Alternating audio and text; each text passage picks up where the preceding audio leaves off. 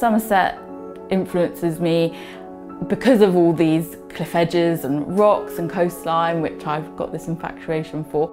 It brings all those elements together.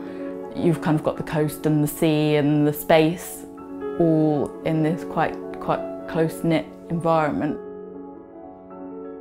I'm taking on quite an exciting installation project on the outside surface of the containers, and then a three-dimensional piece, really allowing people to have that similar experience that I do in the landscape, but within a piece of art. So being able to move through the space and really think about what it is that they're seeing.